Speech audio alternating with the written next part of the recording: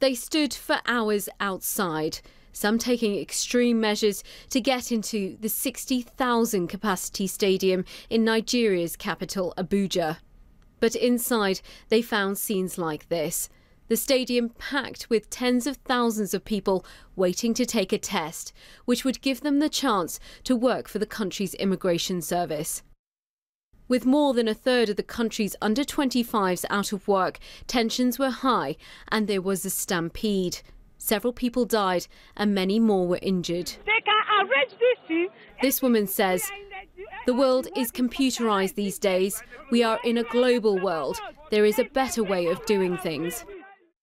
So many people were injured that the local hospital said it was unable to cope, further frustrating some already disappointed by the country's unemployment rate. Alpa Patel, BBC News.